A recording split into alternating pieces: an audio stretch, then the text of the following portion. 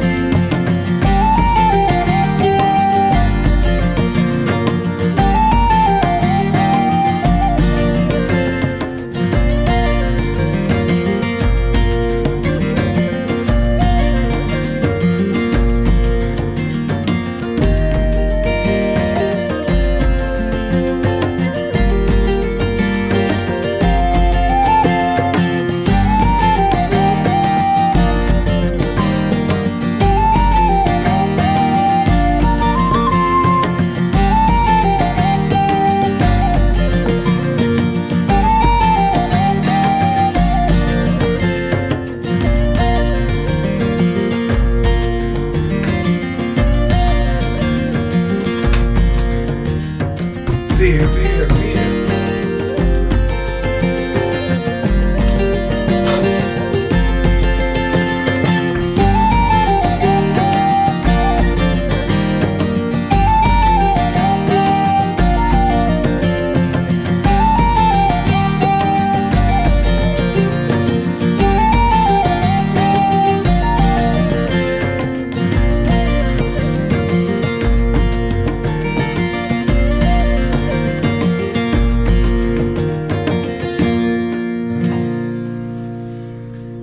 Irish snug in one corner of my shed.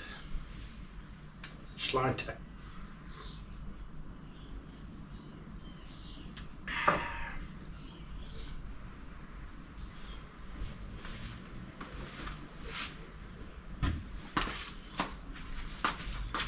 And with TV set up there in that silver box, I don't mind being in the doghouse.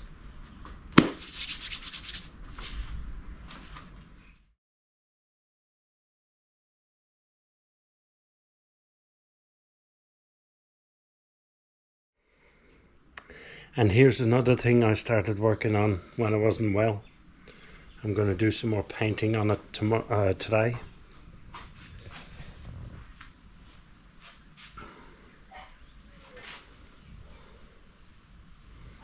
Old bench that I had for years, made from two jewellery display cabinets from a boutique, stacked on top of each other.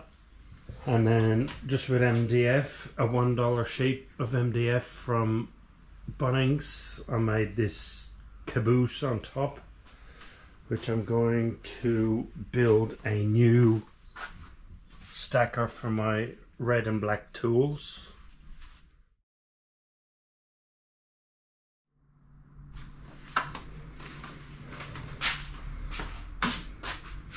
So there you go. I've got more space for extra tools if I need them.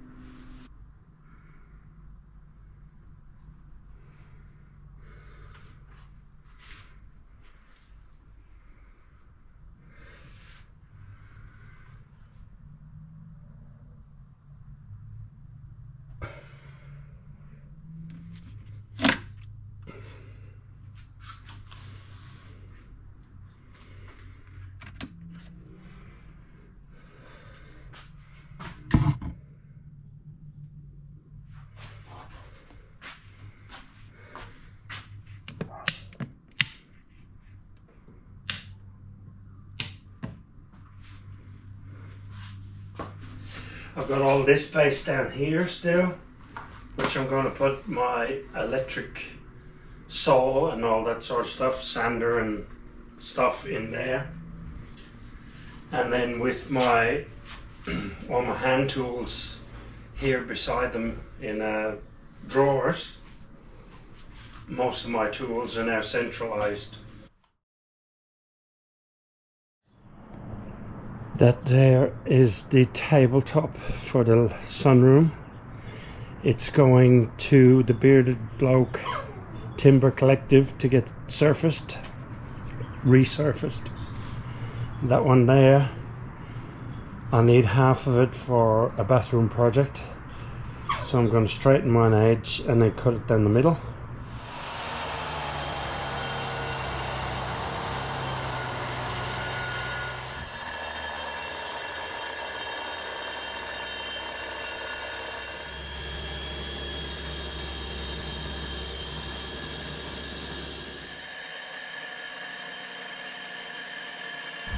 And the reason I'm cutting it down the middle is because it has a twist in it.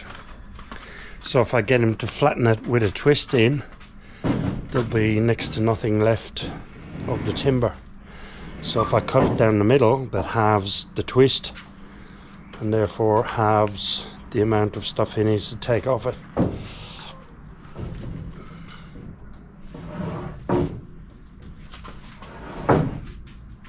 Cutting it in half meant I only had half the weight to lift as well at one time. But also, have a look at this.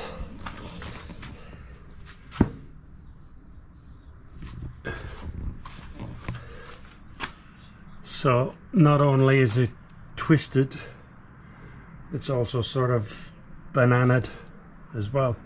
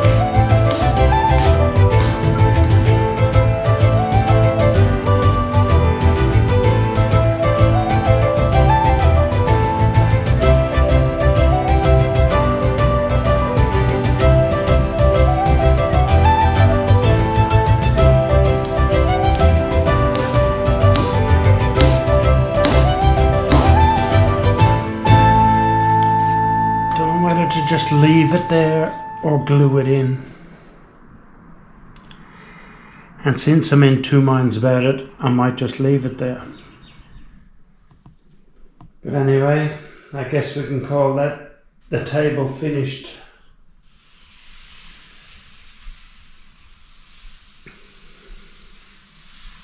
I left the footrest natural, didn't varnish it. I like it. And we got these nice stools to go with. And it's a lovely place to sit and have breakfast or lunch or dinner. But look at that view.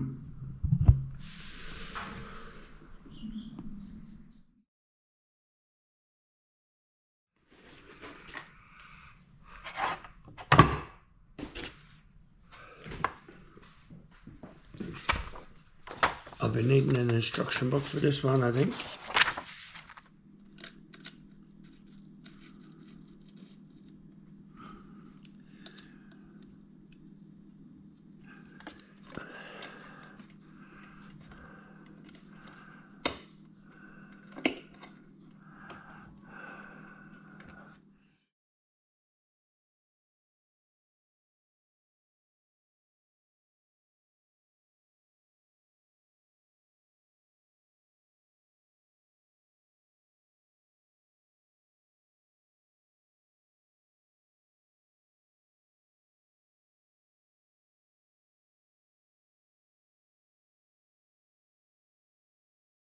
After a dodgy start, because I wasn't paying enough attention to the instruction book, I'm on the top of it now. It's coming along. Very fiddly, but I'm getting used to it.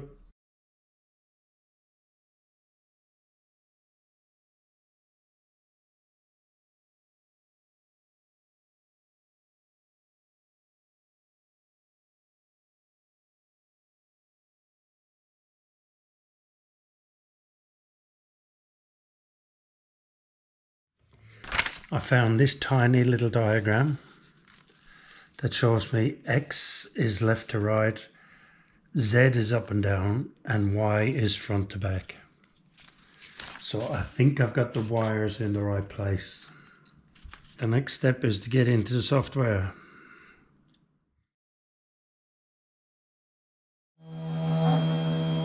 Somehow I got it working. Not sure how, but it's doing something.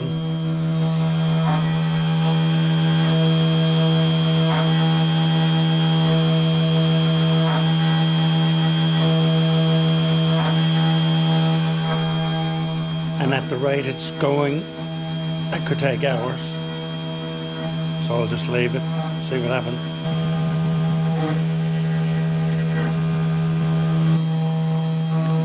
The computer fell asleep and ruined the last one.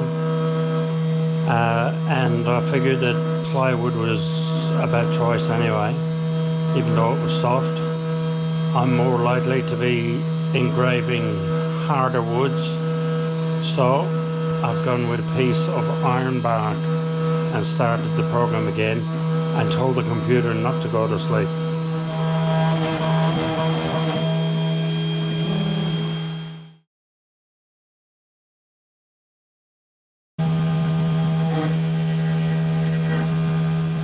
It seems to have stalled. And there are the two lines it's working on, and they don't look right, do they? If you can see them. And I tried skipping those two lines and went down to the next line, but it's not letting me do that.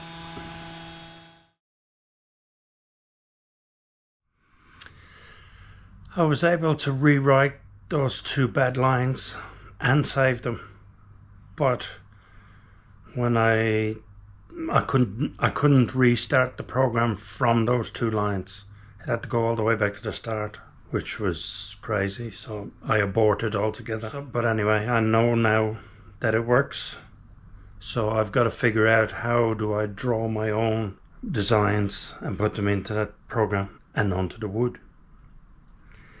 But anyway, that's a test run. It went okay. Another project I worked on in the shed when I wasn't well was dust collection. And what I'm doing is putting it in sort of temporary and using it for a while and then adjusting when I figure out what could be better with it. One adjustment I made was I had the hose for the table saw on that side of the table, which interfered with sheets going through. So I've moved the hose to this side of the table, which is actually better anyway because directly inside there is the saw, and the saw throws dust in this direction. My friend Mike in Canberra made this on a 3D printer. It's got a thread on it just screws on because of the wire that's in the pipe, and then this part of it fits into the PVC nice and snug. And so now I can just pull this out of the joint or use it somewhere else, stick it back in. I also, instead of having a blast gate on this pipe, I just stand it on the bench and the suction holds it in place. So I can unplug that hose there, which goes up there, and that's an old TV bracket which allows the pipe to swing around here so that I can use it elsewhere. And when I'm done with the thicknesser, unplug it there, swing the boom around,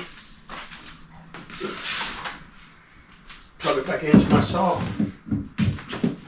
I would say the thicknesser is probably about 98% efficient on collecting the dust and debris, and the table saw is probably around 90% efficient.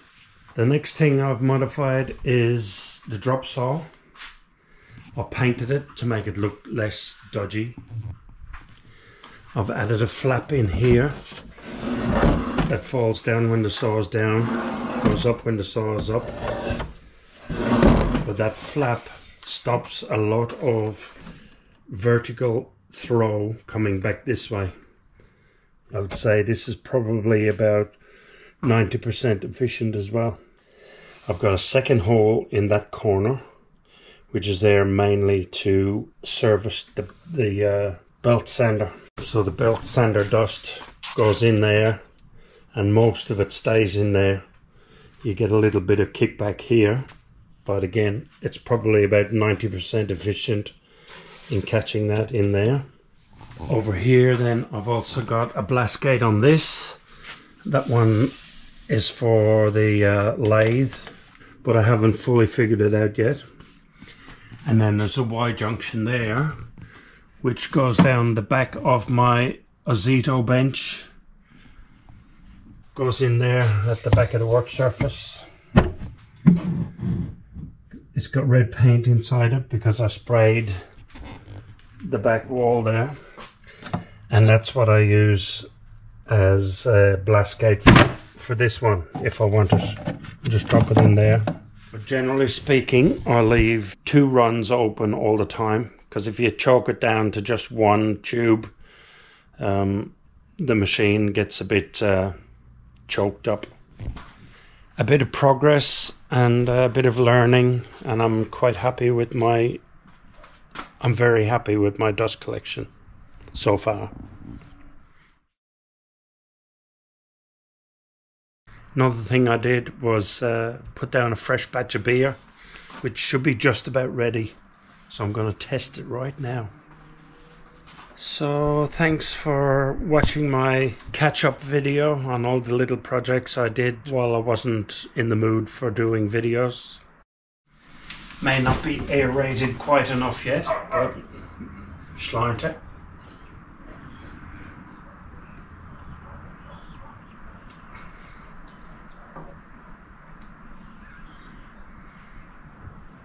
Yeah, it needs more gas, but it tastes quite nice.